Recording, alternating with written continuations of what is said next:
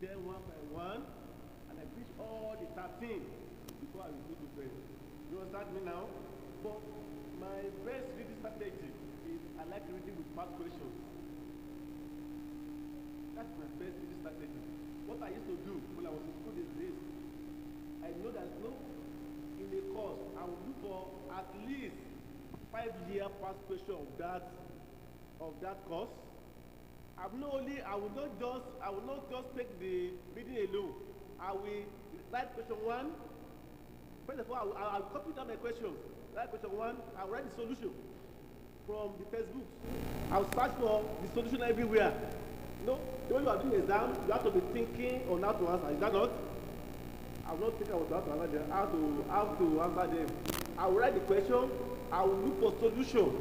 I'll put them down. 1, 2, 3, 4, 5, 6. If the 3-unit course, 6 questions. Then the 5 of them, after I've solved all those questions, I will now sit down. I will read them. Question, I will answer them. I will answer them. I will not close it. I take another book. I will look at that question number 1. Let me not do my own examination. But if you go to his bed at night, you will not see him there. Me, I don't know how to do that one. I sleep when it's time to sleep. So what I'm saying is, know yourself, know the best time for you to read. For me, I'm not a good night reader. So I try to make use of opportunities of the day. So if there are 3 periods in the day, I use it. If I have public holidays, in those days, there was a time I used to go to library. I can spend 6 hours there, maybe after using like 1 hour or thereabout to look for materials. Then I stayed there. Before I know it, 6 hours is gone, I'm out of the library. So I used the library when I first started. Along the line, I decided to use like uncompleted building. Then this church was a tent then, so it was the building at the back here. It was not completed, but there are rooms upstairs.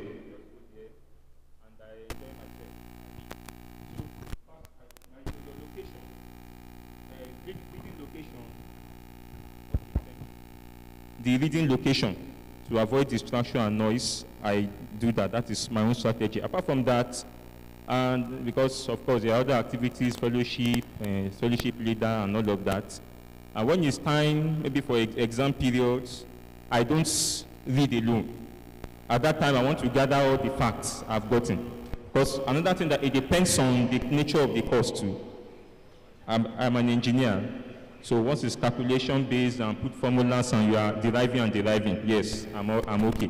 But when it comes to courses that has to do with, you have to read through like text materials. And those ones, I will pick the material ones. Once I look at a paragraph by paragraph, this one is just story and history. I label, yes, this is the point. Each paragraph, I just try to underline. I pick out the point. So next time I'm picking that material, I won't label again from beginning. I just go to those points and try to memorize them. So I also try to reproduce after reading. What I read, can I reproduce it? So that is it. Yes, the past question strategy is also there. I also use that. And the issue of, I was saying something, when it's time for like exam period, I have a colleague then, we used to be in this fellowship together then. Personal reading. But I would just ask a question, I may know it, and say, bro, this, what do you think about it? He may not have enough idea, then I supply. I may think I know more, and the perspective is going to come out for me, become easier for me. I also learn from him. I do that, and that is the strategy actually I use. Yes, there's what they call mnemonics. Sometimes I look at points, I just try to form a kind of maybe a shorthand way of memorizing those points. Those are some of the things I did. Then course materials too. And then some lecturers may give you some materials that is not looking coherent. Which one do I read, which one do I not read first? So sometimes I look at some colleagues, they give out some useful material that when you read it, it makes the ideas simplified. And I've done something like that at A in courses that I thought was confusing. So we can also do all of that. So those are the basic strategies I used while I was on campus. And also, I leverage on people, as I've said before. It may not be my, I would say, because I look at this place is like it's lengthy. What are they trying to say? I can just ask you, course rep, what's this one? And he tells me, I gather the point, and I'm good to go. Thank you very much. Praise the Lord. How do I read? Well, in my own case, I I'm a, shall I say, wide reader. How I do my own reading is this. Because my own kind of course, unlike my pastors, is not the calculation type.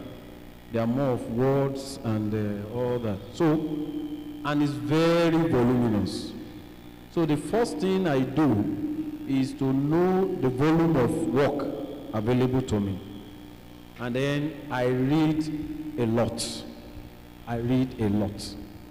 And when I pick my book, the first thing I do is I just read it like I'm reading newspaper. That's my first reading. Before I write exams, sometimes I read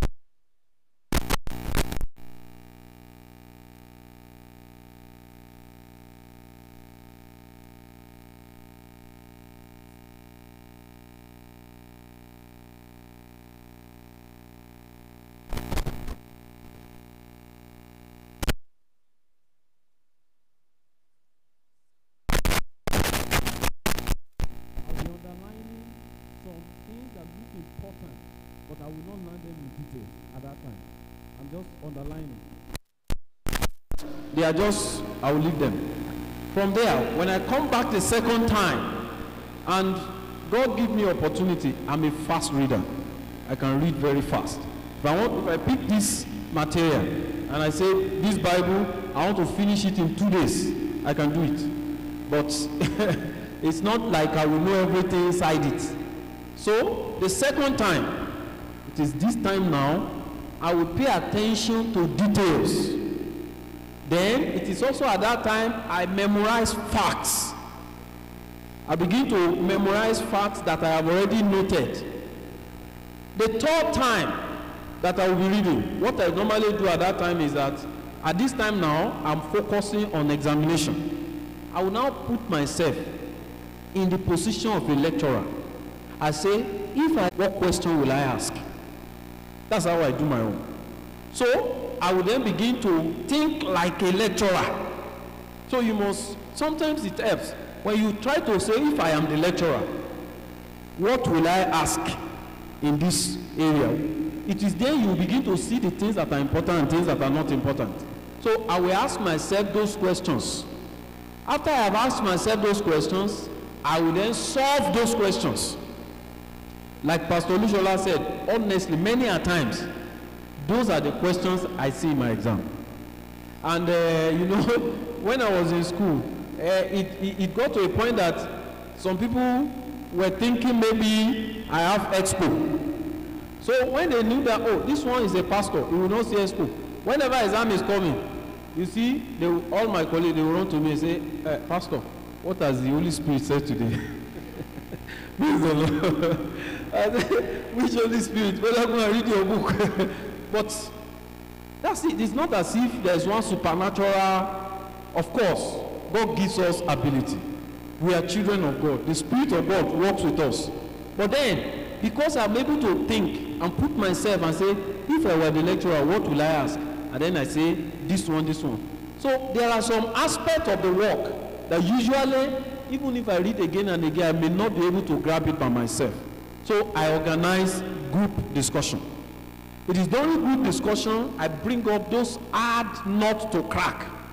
Then we sit down and we deal with it. If we cannot undo it, we will call our senior, who will come and put us through. And then I also use past questions. Now, before I have to say this, you see, as you see me, I can read in the day, I can read in the night. But there's one thing about me. If I am reading or I'm doing anything, if I'm feeling sleepy, I'll leave it. I'll go and sleep.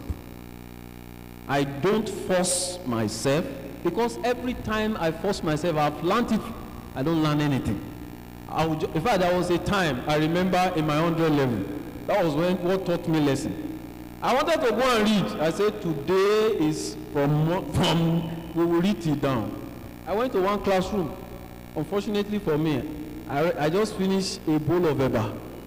When I got to the place, it was my friend. They said we are going for night reading, so I followed them, and then we started. I've not spent up to 30 minutes. I was just dozing. So I will sleep, I wake up, then I will read 3 lines. I I'll sleep again. It got to a point, I just put the book by the side, I put my head on it, I slept. But mosquito was biting me there. I was just suffering myself. At the end of the day, we came back to the room by 6 a.m. and everyone said, he has gone to recess. I've not read anything. Since that day, I didn't go for night class again. Not only that, I don't go to read in the library, as you see me. Because our library then, they put AC everywhere. You see, the moment you enter, the place just cool down. The next thing is I will enter Gear 1. So when I don't go there, I have my own corner. You know, I used to have some peculiar corner in the university. I will go and look for them. I'll look for those places. I'll be the only one, alone. I would start, I can stay there for 6 hours reading without any disturbance. So it's all about knowing who you are and what works for you. Thank you. Thank you very much, sir. They've explained it all. Thank you so much, sir. They've explained it all. Have your past question. At this time, you should be with all your materials, your past questions. You should have everything with you. And then study, survey, ask questions. That's SQ3R. Read, revise, and review. And know yourself also is very important. If you are the day person, you read in the day, or you are the night person, you read in the night. Know yourself is very important. And when you do that, success is sure for you. Thank you so much, sir. All right, thank you so much, sir. It's been a wonderful time. I'm really, really learning a lot here. Thank you so much, sir. I want to briefly take some of the questions from the audience before we continue with our interview questions here. Sir, this question should be directed to you, sir. He said, I'm a student with a mental health challenge, and he said, I need tips on how to pass my courses, and also should this person tell his or her lecturers what he's going through, what he or she is going through. So he said, it's with mental challenges, how do we go about passing these examinations, and also how do we handle it with his lecturers? Okay. You see, we are so blessed in DLCF Futa. Put your hands together for Jesus. Thank you. Thank you. In this church, if you don't know, we have what we call the academic committee. This academic committee is headed by one of our pastors. And all our pastors are members of that committee. And the purpose of that committee is to undo all your academic challenges. We meet, I think, at least once in a month. Usually we meet once in a month. But if there are emergency situations that demand that we meet, we usually come together to handle. I think this situation is one that will require the attention of the academic committee. So I will advise the person who wrote this to come and see me personally or see the academic director. We are going to make sure that before the exam, we meet you at the academic committee level. There are some things we need to tell you, we can't say them here. They may be personal. But if there are mental health challenges, there are different types. So it depends on which one you are facing. It is on the basis of that we will be able to help you and tell you what to do and what not to do. All right, thank you so much, sir. All right, I have some questions here, and this is also directed to you, sir. It said, in medical school, there seems to be a kind of intimidation and low confidence in one's ability among the medical students, especially seeing your classmate moving stuff and answering questions in class. How do you overcome this? And also the person asks, when you were a medical student, how did you schedule your reading in terms of hours, the courses, how do you manage your time and ensure you read daily, considering the fact that you finish lectures and practicals late in the evening? I guess this person is a medical student. Let me first tell you, in medical school, there is what we call the G factor. Are we together? The G factor is God. You may not be able to go through with your own natural strength alone. I can tell you here today that my going through medical school, the G factor is a big factor. Let me tell you what happened in my 400 level so that you will understand that you need to carry God along very well. In my 400 level, I had a very serious challenge. Well, let me tell you, I lost my mother. It was just a week to our final exam. We were to start our final exam on Monday. My mother died on Thursday. And to make matters worse, she died in my hands. So if I pick book like this, I'll be seeing her. All my brain just went off. I wasn't myself. And I had to pass this exam on Monday. I couldn't study anything. You know what I did? I just went back to God. I said, God, I am very weak now. This one, you need to carry me on your shoulder. Because I don't even have any strength to do anything. You know, that exam that year was one of the toughest all through medical school. People that didn't even have challenges, they failed. May I tell you, brothers and sisters, how I passed it today, I don't know. So sometimes you need God. That's the first thing. Now, as to balancing your academics with all these things, it is the grace of God. I told you, in my 400 level, I was made the secretarial coordinator of the fellowship. Well, maybe you can ask the secretarial coordinator, you will know the meaning of what it means to be a secretarial coordinator. In a DLCF, work never finish in the secretarial coordinator's office. Now, one thing I do is this. Like Pastor Lushola said, I make sure that I don't go to sleep until I have done the day's work. For example, many a time we finish our coordinators meeting by 12 a.m. at night. While other coordinators go to their room to sleep, I move directly to the class. I must read between the hour of 12 and 2. It is until 2 a.m. that I will then go back to go and sleep. At least I set a goal of minimum of 2 hours per day. No matter how busy I am, I must fulfill 2 hours per day. And that is one secret in medical school, my brother. It is not what I call it a secret of consistency. If you ensure that you read 2 hours every day, you cannot fail.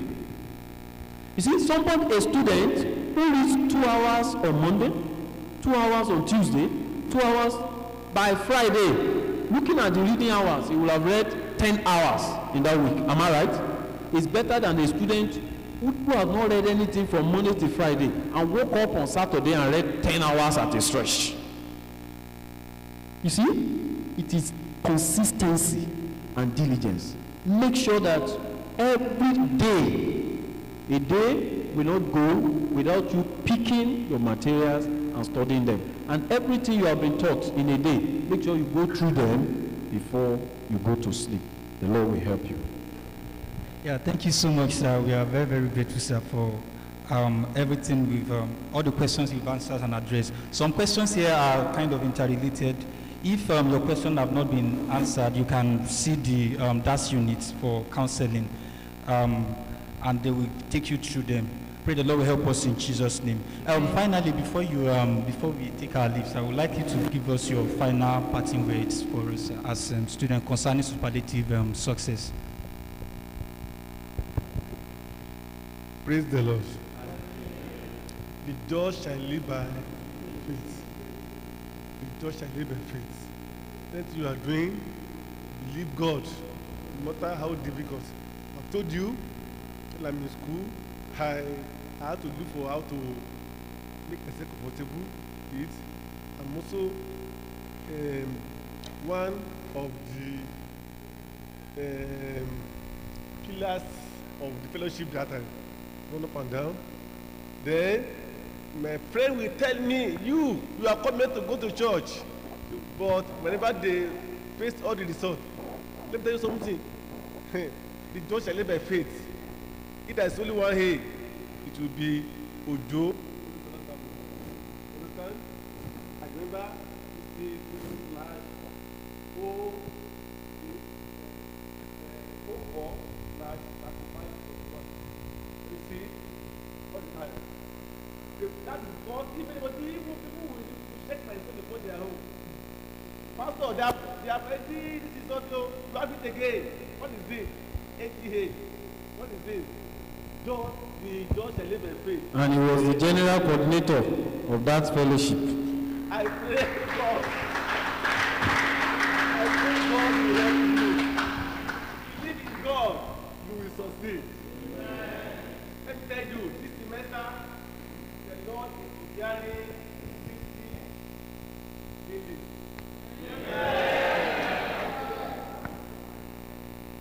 You are one of them.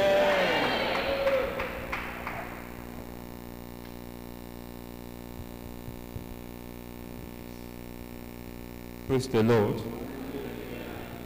Well, the Bible says they that wait upon the Lord shall renew their strength, and they will mount up with wings as eagles. They will run and not be weary, and they will walk and not faint. And God will give you that strength. So trust in God. Don't play games. Be playing with God. Have a time to serve God. Prioritize. It's about priority. It's not everybody who goes to 9 class that has first class. Some say have carryover. It's not about that. So you need God to carry you to soar higher. Do your best. Read. Read over and over. I was not the best in my time, but I did well. And I believe God, He will do well. So just trust in God. Paul said, I can do all things. Be positive. Success starts from your mind, as Pastor said. If you change your mindset, everything about your life will change. So have the mindset of possibilities, that I cannot fail. The Lord is by my side. Do your best and leave it in the hand of God. Sorry to say, I remember those days as a student. Yes, I finished from this campus. Before I came to FUTA, we were the first set of degree in FUTA here, 2002, 2003 then. So before I came to FUTA, they sent the timetable and everything to me. I just put my grades, this one A, that one A, that one this. The best at that time was 78, the best. 78. I had 73. At least I didn't need to beg anybody for admission. Praise the Lord. And getting through the campus too, yes, it was then DLCF had a tough period. This place was cocoa plantation. We had to, fellowship was rough as maintenance coordinator, maybe academic director and all of that. But yet, God helped us. You will have your own testimony. So trust in the Lord. Read, study your lecturers, study the nature of courses, and I trust God, you will share testimony.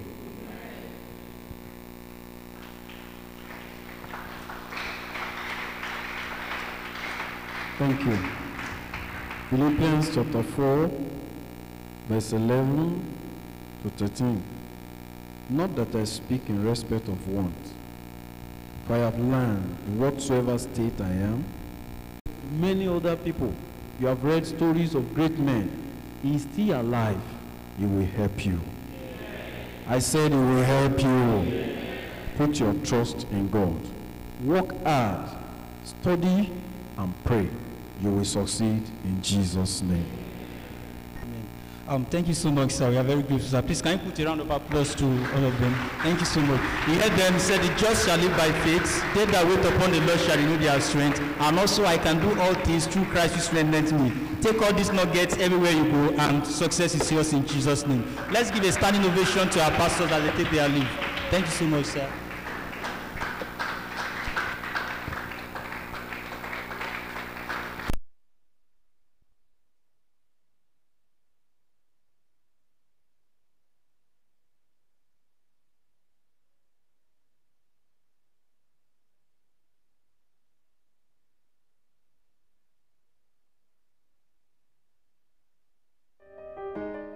Okay, my name is Dancy.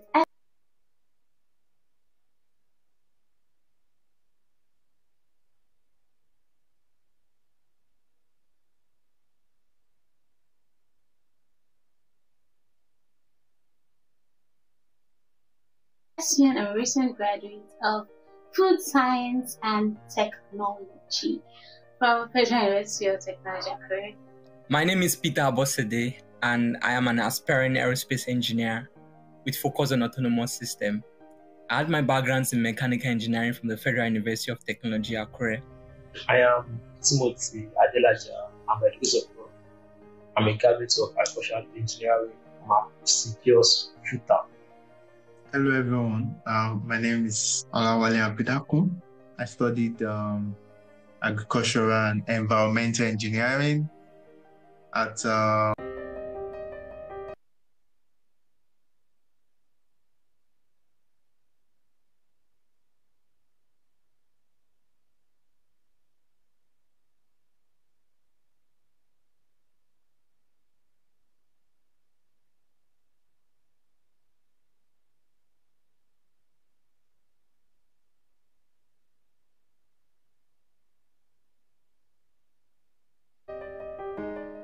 Okay, my name is Dansit Esian. I'm a recent graduate of Food Science and Technology from Federal University of Technology, Akure. My name is Peter Abosede, and I am an aspiring aerospace engineer with focus on autonomous system. I had my backgrounds in mechanical engineering from the Federal University of Technology, Akure. I am Timothy Adelaja. I'm a result. I'm a graduate of agricultural engineering from CPS Futa. Hello everyone, my name is Olawale Abidaku. I studied agricultural and environmental engineering at Federal University of Technology, Akure, Faculty School of Engineering and Engineering Technology. To God's glory, I graduated as the best graduating student of my faculty of engineering, and also of my department.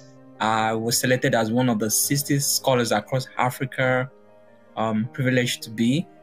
And I've been in the US for the past 1 year now. I spent my first year. I was selected as one of the 60 scholars across Africa, privileged to be. And I've been in the US for the past 1 year now. I studied agricultural engineering, and I think I'm grateful for those things that happened here, because I know all things work together for good to them that love God. And thank God for that, yes, all things work together for my good. And also I'm using this as an extension to you that all things work together for your good in Jesus' name.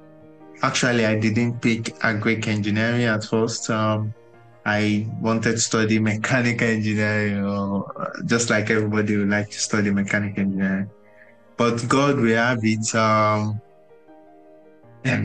was given agric engineering even from pedigree. They wanted me to study agric engineering. And I tried. I worked hard to, in a way, change the course, but it was not achieved. And the day I saw my name on the admission list, I cried to God, God, if you don't speak to me on why you want me to study this course, I will reject it. And God he saw my sincerity, and I had an encounter that night. And that was enough for me. That was a motivation for me. And I held on to what he said, just follow this path. If you go this path, you ruin your life in a short time. Just follow this path. So I'm encouraging first year student, if you have been given the course you didn't want to study initially, please don't be discouraged. Leave it in the hands of God. Pray about it. Know God's will about it. And then you can stay on to it. What motivated me, actually, it wasn't really in mind, but I did food and nutrition, O-level days, and I felt, nutrition. Just speak it. Food science and technology just came. I actually got to understand more about it in 300 level. So, if you're a food science and technologist there in the house, you know that you're on the right track.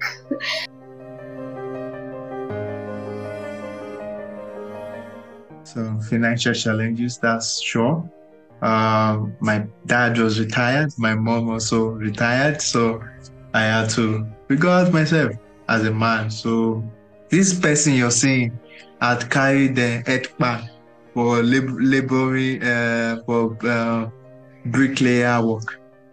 So all those kind of things, all those kind of jobs, menial job I did during my undergraduate degree. I also ventured into business. I was selling data, little profit, at least it was giving me something. And yeah, I also had challenges with lecturers that were not really interested in student success. But that God actually raised people for me. God raised lecturers for me to fight for me. Yeah, I can remember in my final year, one of my professors had to tell the assistant lecturer that was involved in a course that he owned. The professor is the owner of the course, but he gave it to the assistant lecturer to take over. By the time he saw my result, the professor had to call the assistant lecturer. If you don't give this boy A in this course, don't submit that result.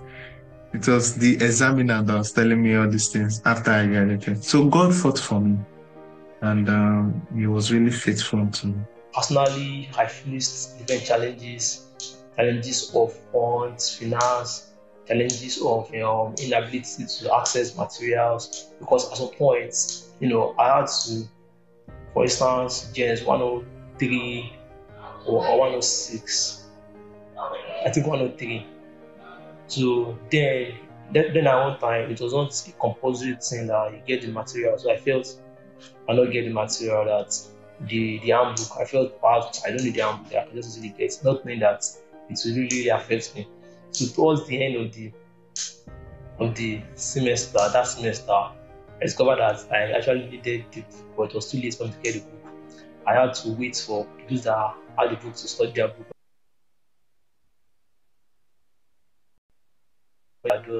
I know what that means. Even night of tests, like while they were studying, I had to wait for them to just finish studying and give me and pass me the book. So it was when they were asleep. And not only GNS, apart from GNS, there's other times too that I also just allow people to use their, for instance, GNS 101 and 102. So then I didn't have a laptop, so I had to borrow a laptop, and just because I knew that I want to achieve something and pursue something. Well, there are challenges I faced though. I faced challenges. And first of all, I deferred my admission. So it was hard blending. I was either at the HOD's office, I was at Senate rectifying things. It wasn't easy and it took my time. But what I overcame it was the fact that I made sure that I balanced my time, removed excesses that could take out the little time I had to read. And also, there was pressure.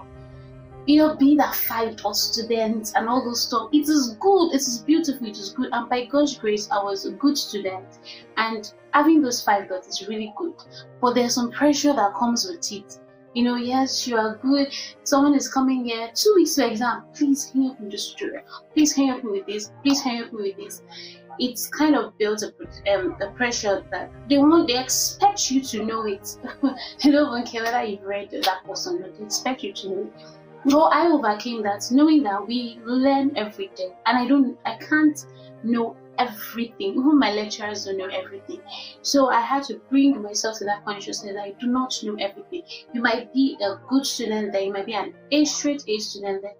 Dealing with those kind of pressure, you should come to the consciousness that you do not know everything. So I came to that consciousness that, I do not know everything. And then that was what helped me.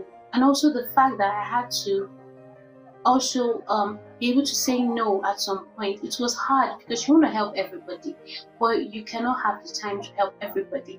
So you just try your best, provide materials that could help them.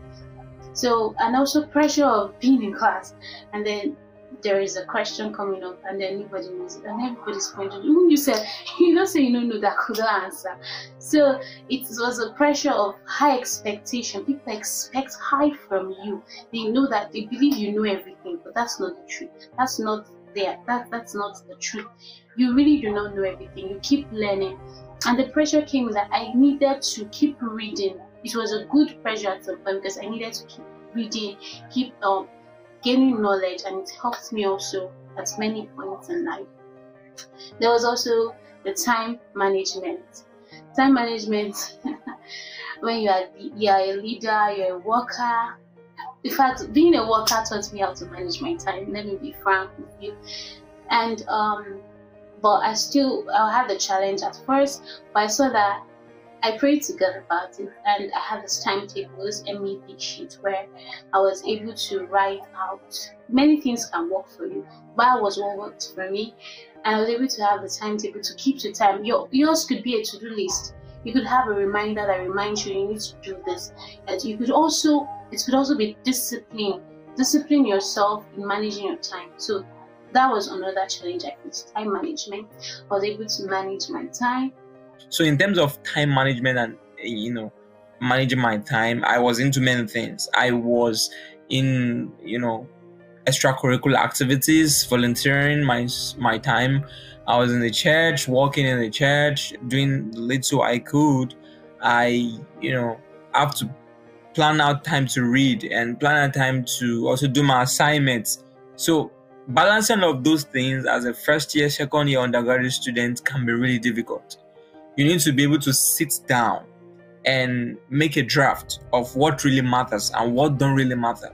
So when you're here for study, the priority that comes first is your study, right?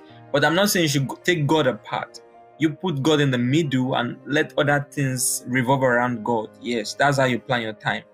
But at the same time, you should know that, the time to study, the time to review some of the things you've been taught in class, the time to do your assignment are really, really important. And extracurricular activities are also second. They are not the main thing. That's why they are called extracurricular. They are not the main curricular stuff. So you really need to be able to structure them to what is most important, what is important, and what is less important. There's what they call the Einstein Tower, in which you can read about, or it's called Einstein matrix. You can Google it and you'll be able to find the result as regards that and how to manage your time effectively. And also, when you're trying to manage your time effectively, it's also important to plan with the sense of short, medium, and long term. So you want to see this thing I'm doing, what effect will it give me in the next 1 year, 2 years, right? 3 years. An example is, for example, that the course you're doing right now will serve as a prerequisite for something you do in your third year. So you really want to take it serious compared to something you're doing like an extracurricular, which can speak for you maybe in the next 5 years. So you can see how you know how to pick what is most important and how to channel your energy effectively to it, because time and energy sort of balances each other. And the second thing is focus. We have a lot of distractions, social media, people doing things, and it's as if you want to be there. You want to be able to do that thing at the same time because of the passion you have. But there is need to focus, to distract yourself from distraction. Yeah. So focusing is all about finding that thing which you really love. Let's say you're doing mechanical engineering or you're in electrical engineering. Yes, you love electrical engineering, but you really need to find that thing that you really love in electrical engineering. Let's say you want to deal in photonics, right? Or photoelectrics, or things around electronics, or things around telecommunication. You want to start channeling your energy so that serves as a kind of holding for you. So when you're having challenges and you're trying to lose focus, something keeps reminding you that, see, you won't be able to pursue that your dream of telecommunication if you're unable to stay focused on this path and get the necessary skill and knowledge required to be able to play a role in that particular field in the future. So focus is really important. A lot of distraction will come.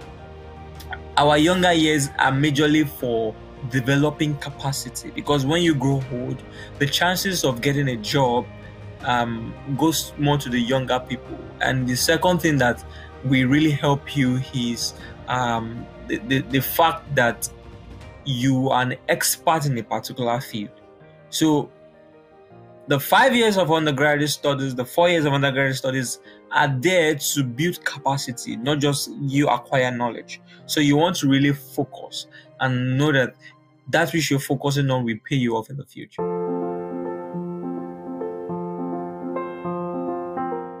Leadership role, I was once academic director right there in the fellowship, and I'm also glad to see people that I tutored becoming tutors, imparting lives in the fellowship. What else? I was a member of Impact Leaders Club. It is a leadership club, and we gave out some donations to old people home in Akure, in Awule, geriatric home, something like that. And we also made some contributions in the university, and by ensuring green environment, planting, and the likes. And most importantly, we provided leadership skills onto members of the club. And yeah, I really enjoyed my membership in the club. I was also a facilitator assistant, actually, for Get Gas Nigeria, Get Educated, Get a Skill. And I was able to pioneer some campaigns in Akure, like we had the educational program and skill development program at Fiwashai Guest College, just at what's the name of that place? I think Lafayette also. No, not Lafayette. I don't know. I've forgotten. So be able to do for me, I can say, have actually helped me to where I am today. I can remember I participated on the academic side in helping to build a club, right, in school, motor club. Many people who are in the engineering department will know the club. I helped redesign some of the things that needs to be done in the club, and under my administration, I was a project lead for a work, trying to coordinate all of the mechanical engineering students and other students who are also interested in the club. That was one part I volunteered. In that particular, volunteering process, I was able to learn management. It was more like a try and error thing, organizing team, and collaboration, right? Because in the 21st century, one thing that is most important is the ability to collaborate. The world is becoming much more collaborative. So I was able to get myself exposed to that. And because the onus lies on me then to bring many of the club members to what the latest technologies is all about because of the project we wanted to design. That, sent me back to my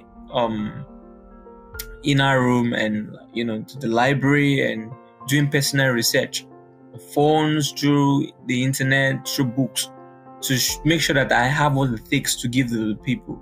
So with that, I was able to develop some level of leadership skills, and also develop my knowledge outside the normal academics. And the second is spiritual, right? Which I'm really grateful for today. I can remember the very first thing I started with in FUTA was all representative. I was all representative in Ebule, right? I was also a member in the evangelism team. I was sometimes in the choir. Yeah. And later on, I was, privileged to be selected to serve as a secretarial coordinator. Through all of these, I made a lot of mistakes in my year of service, right? I learned a lot of things. I learned how to relate, how to be much more sociable with people, because I was much more introverted. Apart from being an academic student, by the grace of God, I was also a spiritual student, in the sense that I was actually devoted to serving God, and by the grace of God, I served in DLCF as a worker and also as a leader. And I can see that all these things actually came to play a pivotal role in my life, because with the activities of the church and leadership, I was able to organize my life. Like, I was able to have an organized life. So when people say I can't combine church and school together, I was like, really? I have many friends that they choose academic, that I can't serve God. I'll only fix my academics and I'll feel squarely. Although it might work for some persons, for some of them, they are nothing to write home about, because the fact that they feel since I have nothing else, I have all the time, I have that, I can do one thing or the other. So they feel that is enough. But I tell you that being a worker really shaped my life, because I was able to organize myself.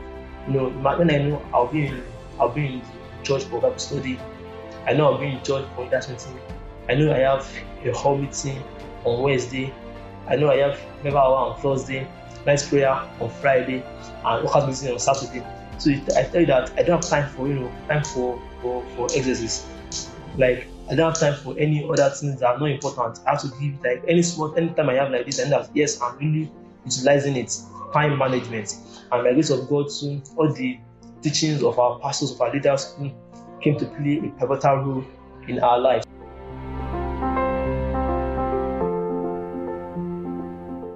So the first is prayer. A lot of people ignore prayer. You only pray only when you're in the congregation, and you don't pray specific prayers for your career or your desires in terms of academics. You can maybe you pray prayers for, oh God, I really want to pass this course, I really want this, I want this to happen, and that. But you don't pray prayer for your desires. I am always praying a prayer of, God, I want to become an aerospace engineer. I want to be able to get my hands dirty on designing some things.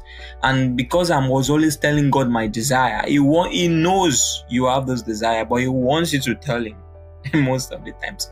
And because you're not just having desire, you're a person who is driven by purpose. You placed on this earth by purpose. For a purpose, sorry. The devil will also do everything possible to frustrate you, to ensure that you don't achieve that purpose, because you're working for the kingdom of God.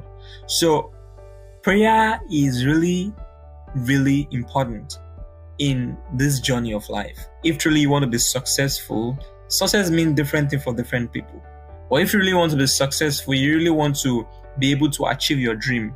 To me, I define success as being able to achieve that which God, have asked me to do. So at every point in time, if I'm able to receive the necessary grace to achieve what is needed to be achieved, then I can say I'm successful. Paul the Apostle was able to achieve many things. He said, not by his own strength. He said, I labor much more abundantly than you people.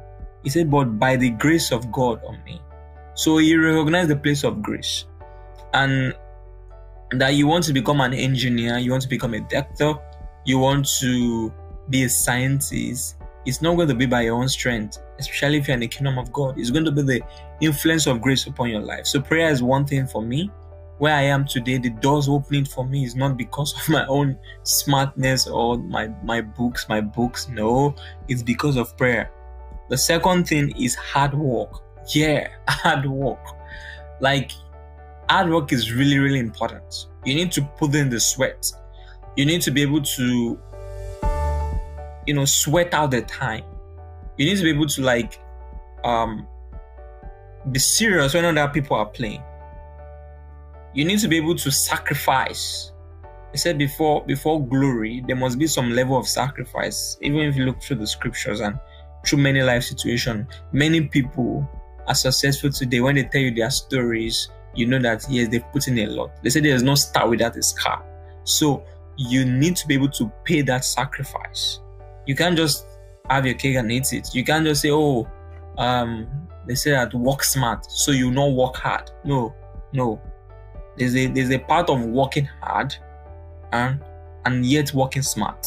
So don't just ignore the hard work. Hard work is what differentiates people in life. So I worked hard, and the third thing is harnessing every opportunity. So Solomon found out something.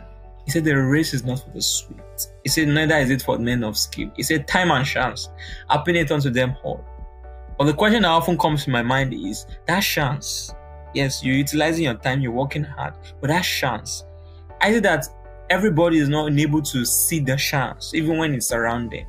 It's because there's a light that you must have, which is in God, that will allow you to identify chances and opportunities to apply to utilize whenever they come your way. What differentiates every man today is because of how much they utilize the opportunities that have come their way. So I've had opportunities to intern in the best of the best places in aviation. And that's because I, solicit for information. I try to look for information. And when I get those information, I see every possible means to see how I can get into some of these organizations through prayer and my hard work. But being able to spot opportunities is really important. It's a very important skill. So I'm grateful to God that I was able to not just have the learnings in school, because they are not enough. What really matters is what you're able to do. Because when you say value, which everybody is trying to do, people pay you because of the value you're able to give or the need you're able to meet.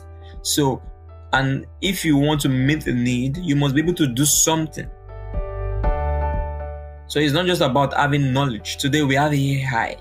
So AI has a lot of knowledge. You want to ask a question, AI can provide that knowledge for you. But you need to be able to do something with your hand, being able to utilize your own personal intelligence to carry out something that another man cannot easily replicate. So one thing I really did was, looking for the best of the best places in aviation. I more pursued to intern first with the Nigeria College of Aviation Technology, NCAT in Zaria, where I began to learn the basics of aircraft. I was introduced to every type of aircraft and how they are maintained. Then God moved me from there. I moved on to the Nigerian Air Force, where I served for 1 year and worked with them. I was opportune to work on some of the fighter aircraft that were used in fight against Boko Haram. And when Nigeria was to buy some aircraft from the US, I was, serving at the base at that particular time, and had the opportunity to interact with many of the engineers and pilots, and see how things are really done in the military environment. I also went ahead to work with another organization, which is like the largest private helicopter services in sub-Saharan Africa, Caverton Helicopters. So that provided me with enough experiences, together with the knowledge I have in mechanical and aeronautics, to push me forward. And I'm here today still getting more experience, and not just getting sparse experience, but channeling my energy in that particular area of focus and what God has called me to do. So that is what my advice would be for as many who are pursuing a particular field of study or a particular purpose in which God have assigned them to. So you need to be able to be wise, ask for wisdom to utilize your time and design your life in a way that is in a particular direction. So you want to seek those opportunities that will keep you on track, not off track. Yeah. To those around you, at all your fellowship and SU kind of lifestyle is not for vain. You still graduated with the best result. So I pray the Lord grant you success in this forthcoming exam. The Lord favor you before your lecturers, and perfect scores shall be everyone's portion in Jesus' name. Thank you so much. Thank you very much. Take care of yourself. Bye.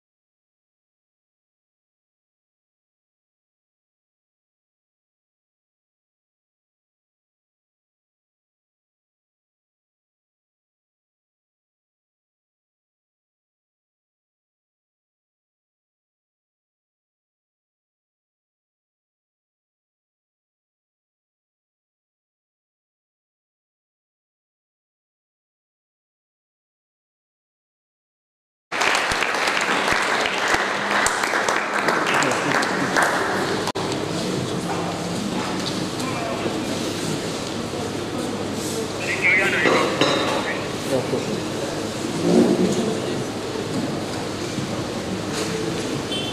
I'm with you now. You can switch.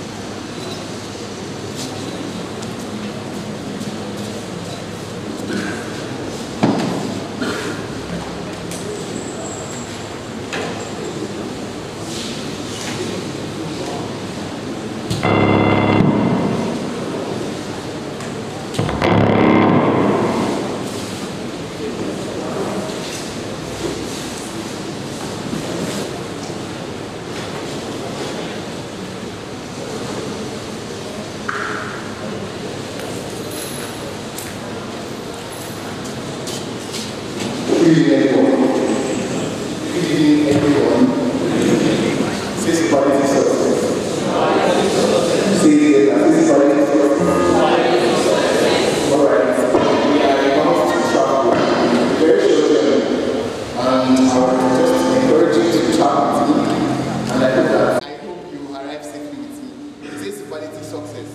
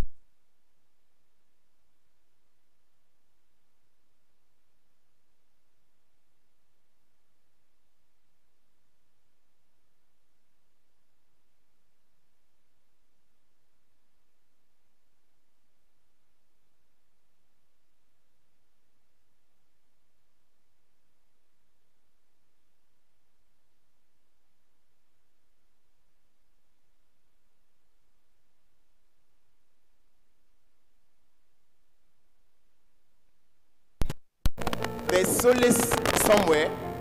It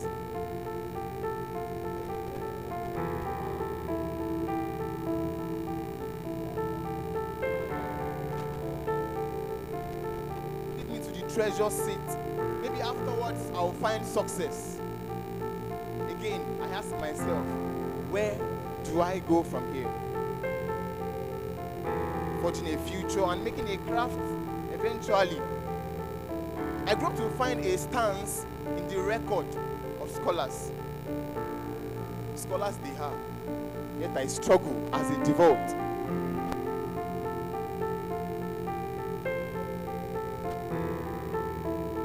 When and how do I find strength?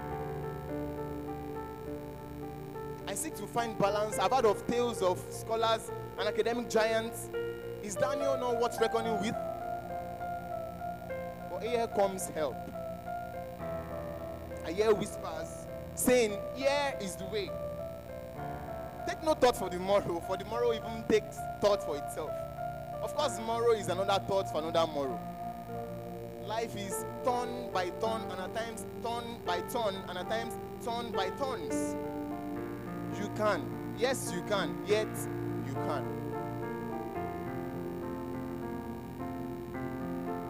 When I seem overweight, when I seem perplexed, disturbed, challenged, heartbroken, disturbed, distressed, I'll find solace in the rock of ages. I'll raise my eyes to the hills from whence cometh my help. My help coming from the Lord, the maker of heaven and the earth. I'll push so hard. I'll push through, even when it is so hard. Friends, I will rise again. Say to yourself, I will rise again. Superlative success. Only a tag. It's a function of you to make it a reality. Superlative success I shall find. When my soul is in disrepute, I'll anchor fast to the rock of ages. Here, there, and then superlative success I shall get. You may mock me today, but mock me no further. Because I found in him a father that is set to take me so farther. You teach my hands to war, and ultimately I will teach others too. Actually, it's an adventure. It may take time, may take minutes, may take seconds, may take time, may take years, but definitely I will land safely. I know it's one man, the Prince of Peace, the King of Kings, the Lord of Lords. He has seen the end from the beginning. He has programmed for me superlative success. When I dive safely with him, he will take me safely to the arena of superlative success. Thank you.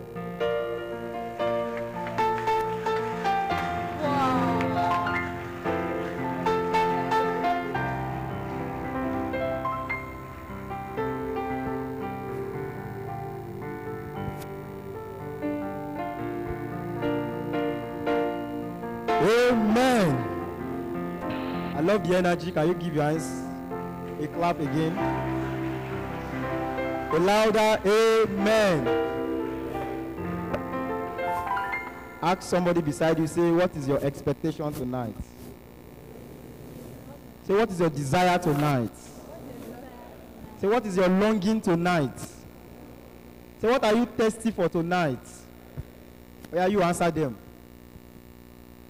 You get it? Clap your hands together.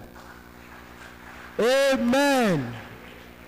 Now, we're moving to the next panel session, and the title is Striving Strategies for Superlative Success. Striving Strategies for Superlative Success. And before us, the lecturers that will be speaking to us, they are lecturers that most of us are familiar with. I think each and every one of us, if you are Futerian, probably are familiar with some of them. And I want you to make up your mind to ensure you get the best from them. Say, I will get the best from this session. And as we are calling their names, please ensure you share them with what your ends. Ensure you share them with your ends. The first lecturer or the first speaker I will be calling is Professor Ayodeji Sunday Afolabi. Amen. Hello, amen. I know we want to clap, but let me tell us a brief things about them. Probably as I'm saying it, as you are clapping, please keep hearing. Professor Ayodeji Sunday Afolabi graduated with a first class division in the Department of Mathematics Science in FUTA in 2004. After graduation, he was given automatic employment in the same department in the year 2011 due to his passion to impact lives. This academic enigma with a passion to fulfill destiny continue.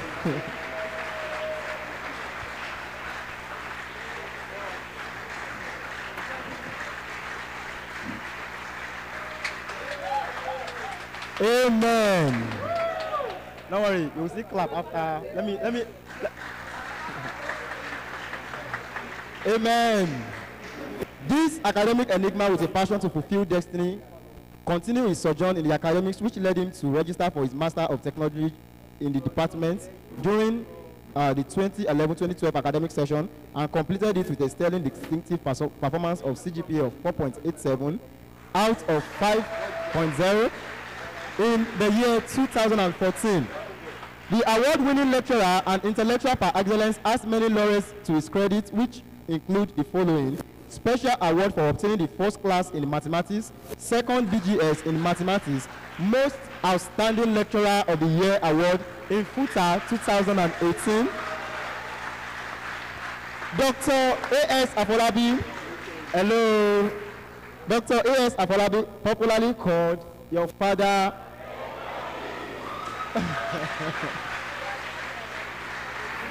By FUTA student has a unique teaching skill.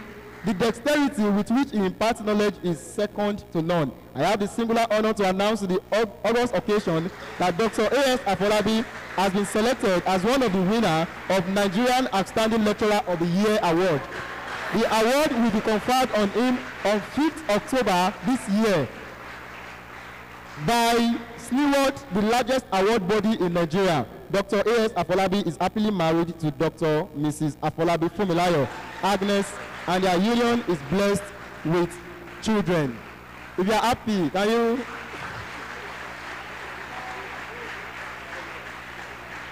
Amen. You're welcome, sir. And to our next speaker, we have Professor Bolale Ojoko. Amen. Graduated from Ondo State University, which is now Ekiti State University, as the best graduating student in the Faculty of Computer Science. She obtained a master's degree in 2003 and a PhD in 2010 in Computer Science Department in FUTA. She was on a research visit to Peking University, Beijing, China in 2009 and 2010. She became a professor in 2019. Professor Bolale Ojoko has striven to attain superlative success inspired of diverse challenges she has faced so far. She has aided researchers over the years in the field of artificial intelligence with particular interest in information filtering and extraction and recommender system. She has won grants within and outside the country. Furthermore, she has spoken and participated in international countries which include Hungary, Finland, Brazil, Singapore, Egypt, Germany, China, and US. Amen.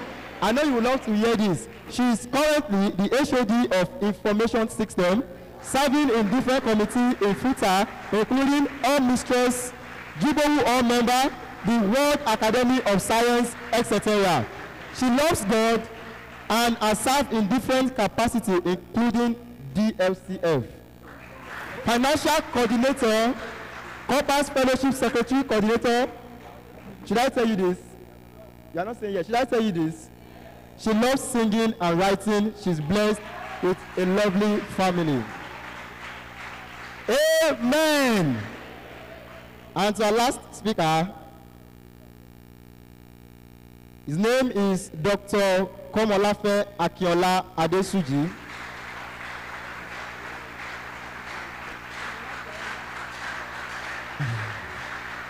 Amen.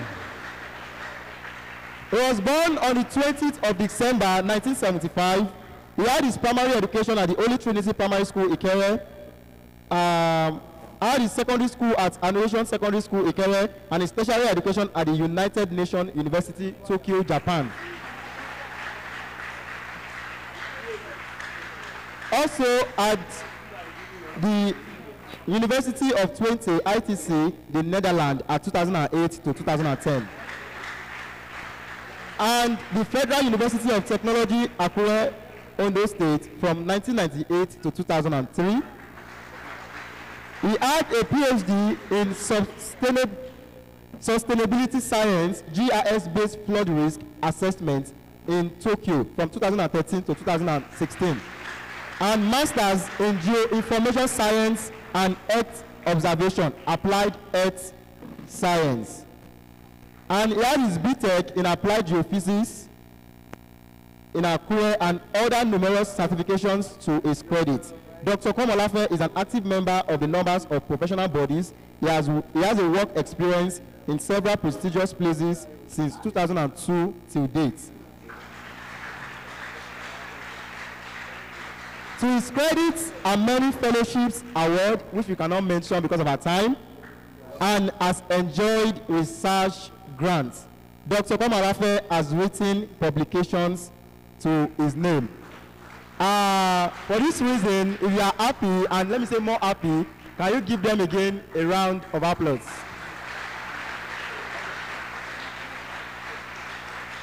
Amen.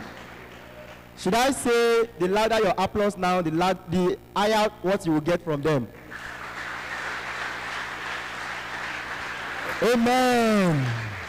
And now we'll call our questionnaires, those who will be asking questions from them. We have Sister Precious and Brother Daniel. Can we put our hands together as a comfort?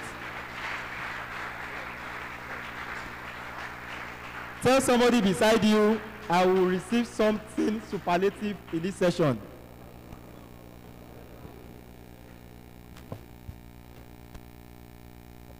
Praise the Lord. Praise the living Jesus. If you know you are here for superlative success, say louder, amen. If you know you're a scholar and you want to be a scholar for God, say louder, amen. Good evening once again, sir. Good evening, ma. We're so happy to have you in our midst. So happy. Thanks for accepting the invitation. So happy because of the great things I've heard from you while within your power, and also we believe that they are going to be transformed and imparted by your word of knowledge today. Thank you very much. So we'd love to ask some questions, some pondering questions from the students, and also some questions that is very necessary, question that is very important, that can help the brethren for them to upskill and for them to be on top of their academics. First and foremost, I would love to ask the question, how does one answer question? I would love to ask Dr. Falabi. Okay, thank you for that question. How do you answer questions, especially in a university system like ours, the best university of technology? So, yes, I mentioned that to tell you this, we require the best set of answers from you. The first thing is you must understand the question. You don't understand a question, or normally you don't get the answers to questions you do not understand. So there is need for you to first of all understand the question before you begin to answer such questions. And if possible, you also need to understand the examiner. Some examiners need detailed answers. You list out the points, you explain one after the other in details, while others will just want you to give short answers to each question. So if possible, as much as possible, you need to understand the examiner. But in case, in some instances where you don't even know the examiner, try as much as possible to understand the question and answer it as much as you can. Give all of the details you know. Even if it needs just short answers, I'm sure you will not penalize you for giving other details. So, and for you to get the answers to questions correctly, you need to be vast and to have a good knowledge of that subject area. When you have enough knowledge, then you'll be able to give more details and give good answers and detailed answers to such questions. Thank you very much, sir, for that insightful explanation. I believe that of all art, that we have to understand the concept of every course we are doing and know the pattern of how every lecturer marks and how they expect us to answer our question. Thank you very much, sir.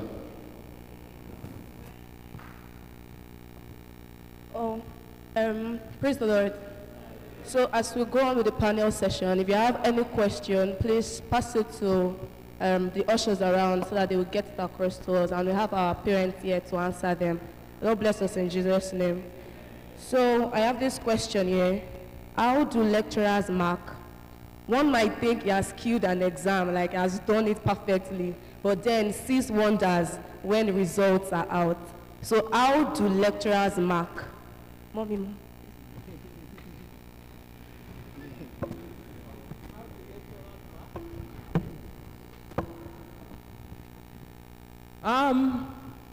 Usually we prepare marking schemes or marking guide and model answers. So there are some answers we have in mind, for each question. And if you deviate from them, that might affect the scores that you would get. Most times, those guides we prepare from the course lecture notes.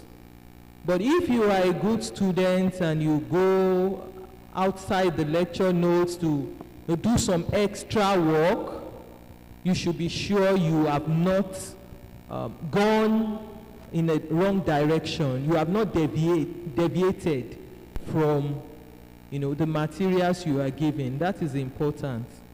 So we use the guide. And then when there are some deviations, you are the course lecturer, you have a broad knowledge of those, the topics and the questions. So even if some deviations from what you have in the lecture notes, you still know if the answers given are correct.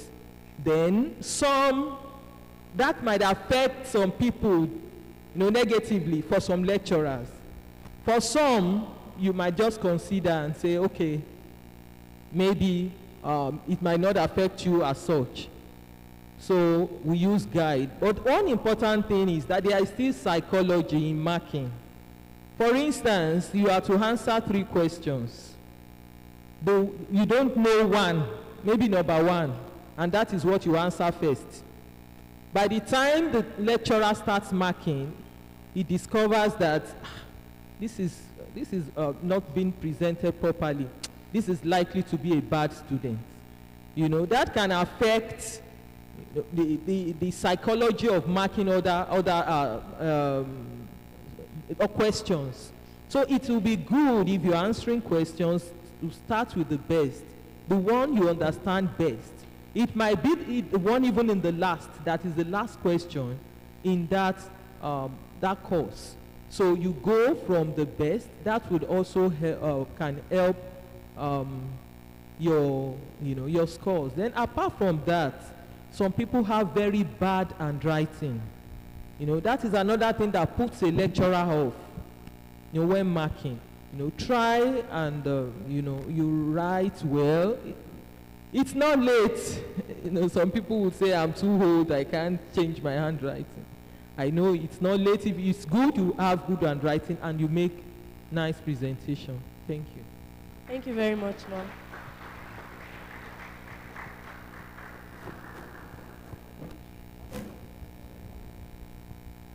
Thank you very much, ma'am, for that insightful explanation.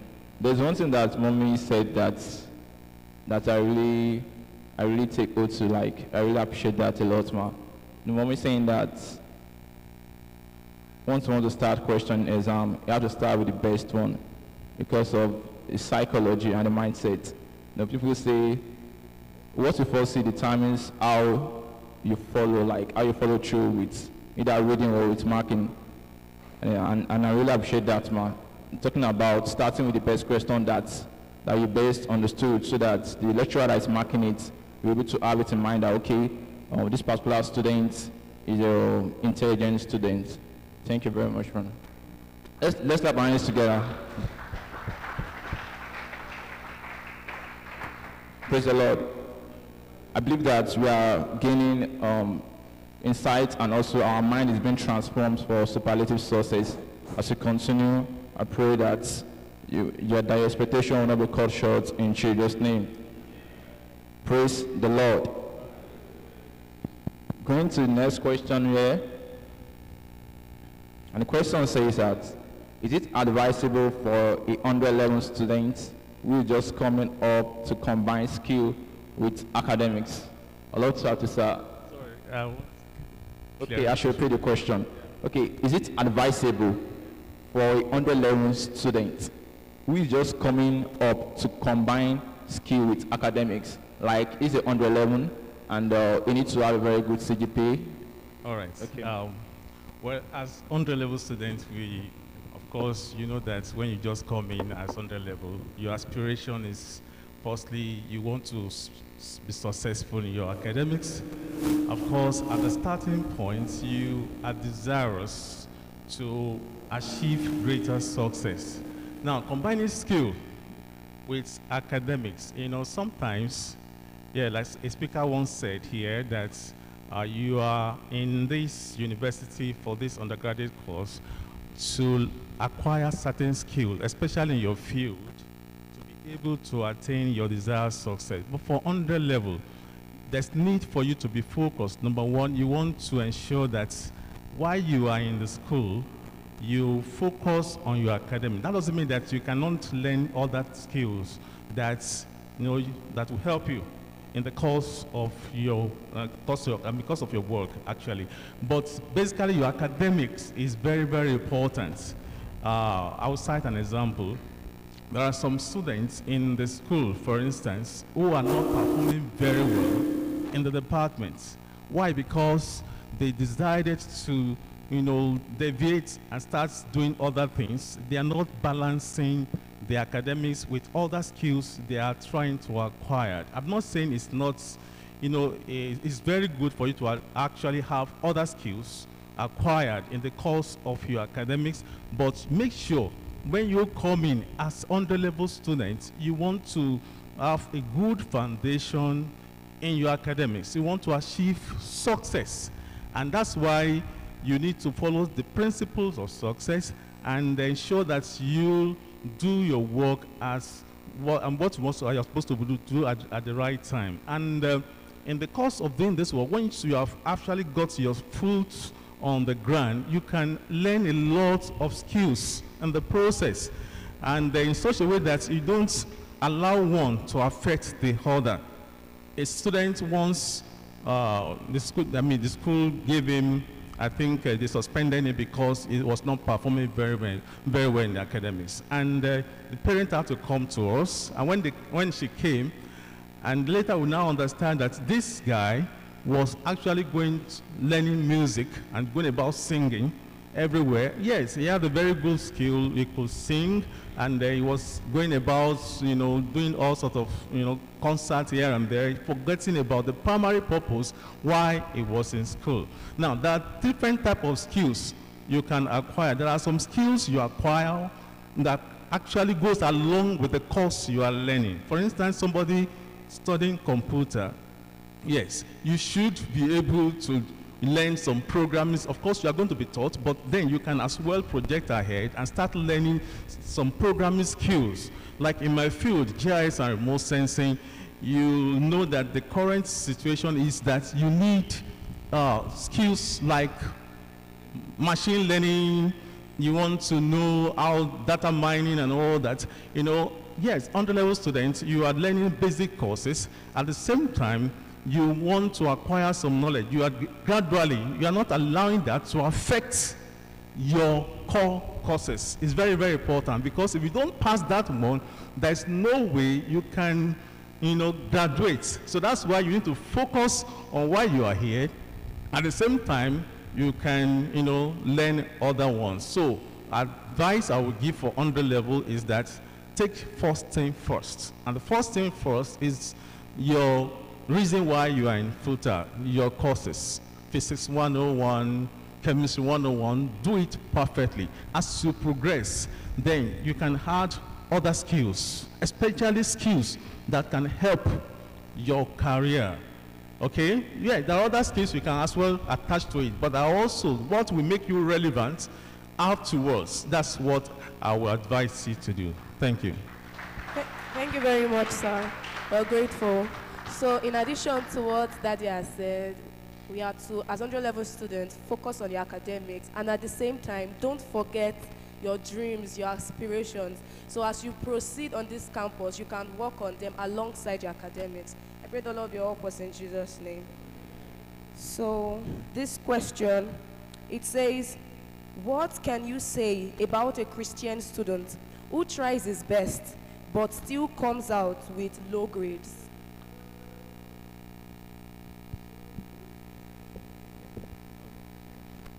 Okay, do I want to say? Okay. Yes, what I can say about a Christian student who tries his best and comes out with low grade. I will cite an example of myself. You know, when I came to FUTA, I graduated from here, so, and, all right, thank you very much. When I came to campus, I had the vision I wanted to become the best. That was my vision. I wanted to have first class, and because of that zeal, I came in for applied geophysics, and we used to hear a lot of stories about applied geophysics. Nobody ever had first class. The only single person that had first class was in 1992, and nobody will ever have it. So, yeah, the fear. Yes, I was actually serious, but the fear pushed me to start reading, you know, jack of all trades and master of none. We started going to classes, doing that. Even myself, that I know that I cannot read in the night. I don't like reading in the night. I prefer daytime. And yet I will go to class, sleep there, come back home, like the other pastor said. I'll come back home as if I've read, you know. And yes, after first semester, when the result came out, I thought I had read. And behold, ask me what was the grade. 2.64. You know, now I thought I was good. Praise the Lord. I thought I was good. Honestly, I thought I was good. I was crying like a baby when I saw the result. The only thing that helped me was I didn't have carryover. You know, then in the fellowship, the same DLCF here, and I met with one of our academic director. I remember him. He said, bro, how do you read? How do you study? And I explained myself. I read, I did this. You know, it's not like that. It's not by, you know, gira. You want to be like others. Are you getting it? But understand yourself first. Some people feel they are good and they are doing a lot, and yet they are not reading anything. They are not getting. There's difference between reading and doing what? Studying. You understand? So they keep on finding themselves, you know, at the lower level. Why am I here? You need to really come to realization, why is my result like this? If you keep on doing the same thing, you keep on getting the same results. Now, first semester had gone, and he told me that I now came to my senses. Why am I following people? I want to become like them. If you go into class, I want to go to class, I want to do that. I said, hey, I need to study myself. And I started studying myself. And that was when I started picking up. And by the grace of God, I graduated with a very good second class upper at the end of the day. And at the end, you know that things change. In fact, to the extent I was not even reading as I was reading in 100 level. Because at 200 level, I became follow-up coordinator. I was even crying. I said, I don't want to become any leader in the fellowship. And thereafter, they said, you will be assistant general coordinator. I said, wow, upon all these things, I'm trying to build something. But do you know that in the process, you know, I was like getting in the list of my grade was being 4 points every semester. I was like, oh, I think I missed it in the 100 level. If I had known, I would have studied myself first. Now, for somebody in that situation, now, like I said, realize yourself how you have been reading. If you have not been doing what you're supposed to do, change the tactics, okay? And start studying hard. We have been told about how to succeed. If you have not actually followed the normal principle, follow it. But then, the factor, the God factor, is another thing. It's another thing. Like I said, I didn't want to, I was coming to fellowship, but I don't want to join any, I joined the working team, but I don't want to work. I don't want to be a leader anywhere. But eventually, you know, when I put God first, and things changed. So if you're in that situation, things will change. Thank you. Thank you very much, sir.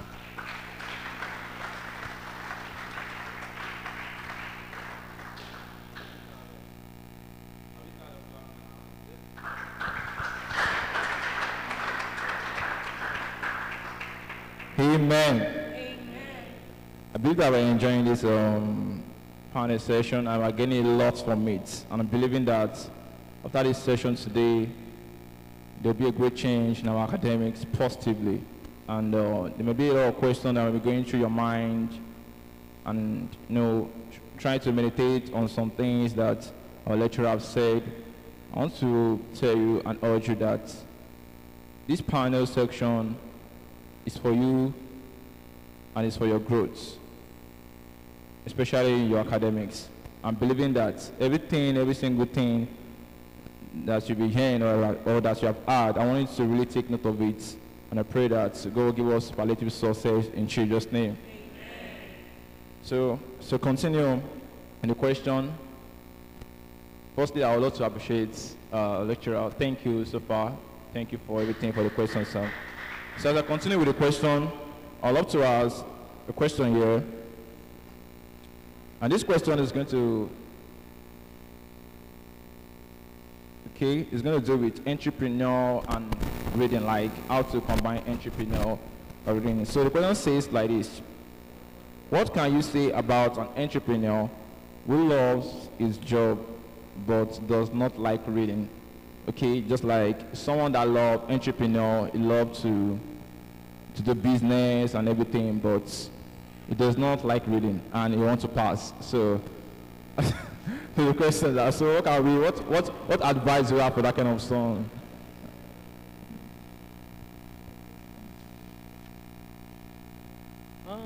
Entrepreneurship is good. Many times I teach business entrepreneurship in computing, and many times I tell my students that you can't be rich as a civil servant because it's you are serving the government and you continue to serve. For years your salaries might increase, but you can't really be outstandingly rich, as a salary earner. So if you are good in entrepreneurship, it's a good thing.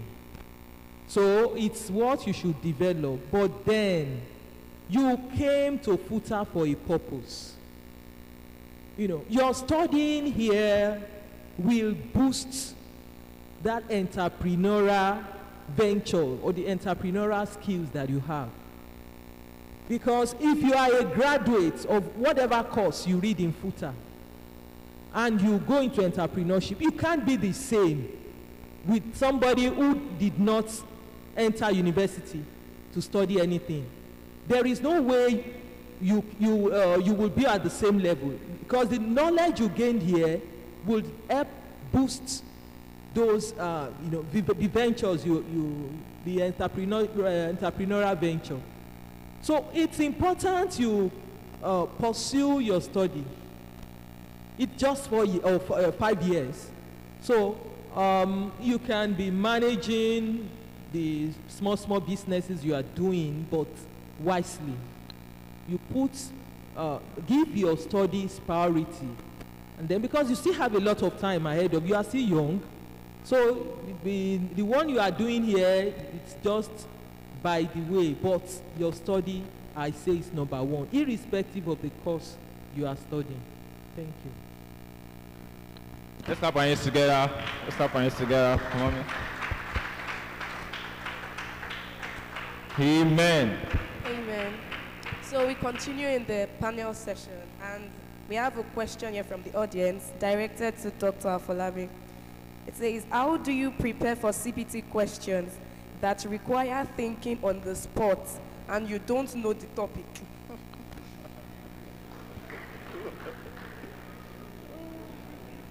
Let me get it clear. You don't understand the topic, or because, no, may I tell you this? When you come to the university system, like ours, at the beginning of the semester, you have the course synopsis, the scheme, the topics you have to cover in that course. Are you listening, please? Now, by assumption, the day you are given the course synopsis, you have been taught all the course content.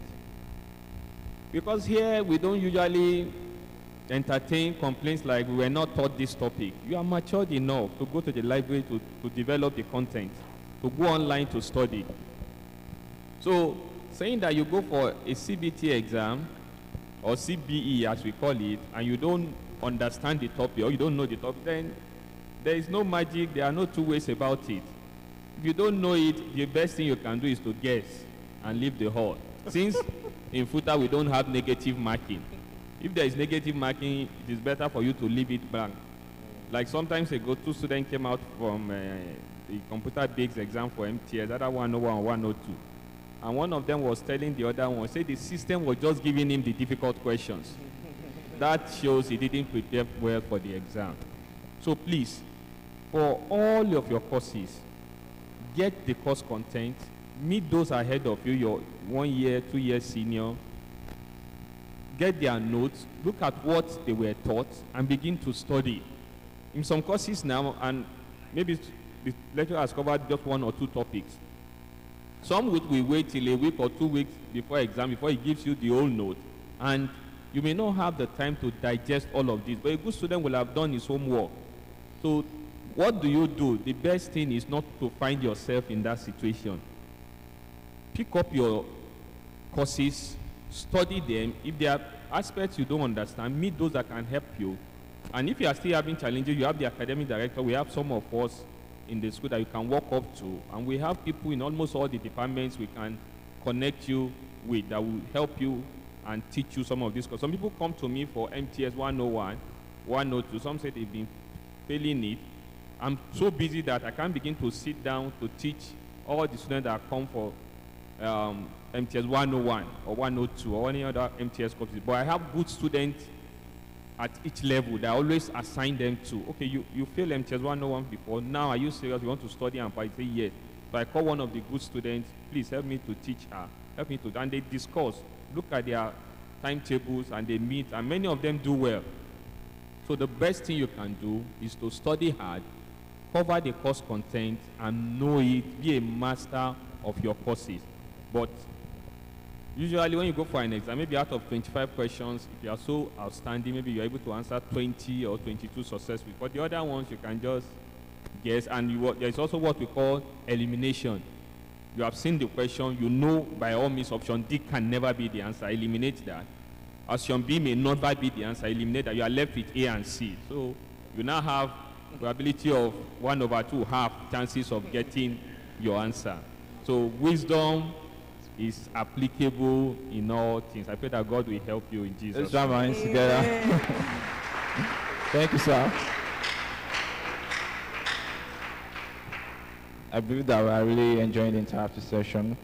There's a question here, and this question, I've been looking at the question for the past 5 minutes, before Dr. Afolabi, because the question is so interesting, and I was thinking of directing a question to one of our lecturers before, but I would love all of our lecturers to really see to this question, because it's a very, very realistic question. And when I say realistic, Sam, I really mean it, because this is what a lot of people have in their mindset. So the question goes thus: what advice will you give to a student who think that his results he gained or he has gained in an institution may not be of use, and it's better for him to make money rather than pursuing grade, since his academic is also a means of making money? Okay, I'm going to read the question again. Yes, your academics is not just a means of making money. You want to acquire knowledge. You want us to call you an engineer, a doctor, an architect, and so on. Now, the advice is this. The Bible tells us that whatsoever thy hand findeth to do, do it with all that. Even if you want to be a footballer, by the time you are playing your ball and say that's a fault, look at Lionel Messi, you know the guy is intelligent. Yes, but what you are doing now, if you are a failure at that, in the future we will make reference to that. Achieve your success, put in your best. And may I tell you, you may think that the certificate you are about to get or you are studying for, you don't need it. That may now be the source of what you will use to feed yourself, your family eventually for life. So you don't know what the future holds. God has placed something on your hand. Make the best use of the opportunity you have. Put in your best and get the best from it. Don't belong to the school of thought that will tell us that education is scam. You know, you have it on Facebook and all of that.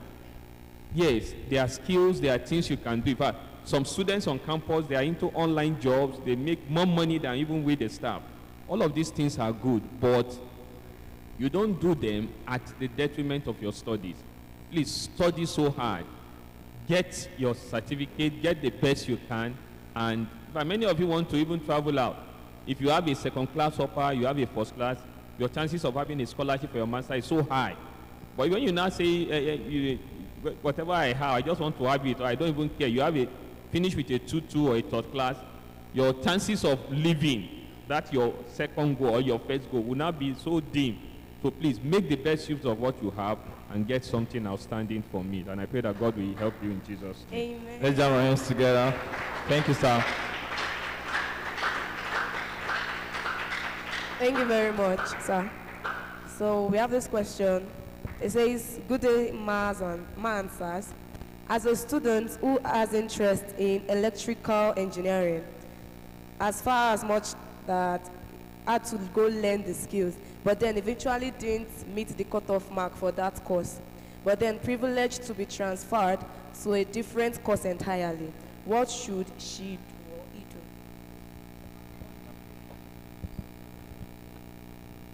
do? Praise the Lord. There are a lot of cases like that. You know, you aim at a course, but eventually you don't get that course. You might not even know. Maybe it is the will of God. It has happened in a lot of cases where you are aiming with all your strength to get something, but God has a better plan for you, and He worked it out for you to be given another course. That might be the will of God, although it may not be in all cases. But if you are a child of God and you applied for electrical engineering and you were not given, but you were lucky to be given another course. Some other people did not get admission. They didn't get admitted and maybe found themselves somewhere else. So if you are here for another course, just grow to love the course.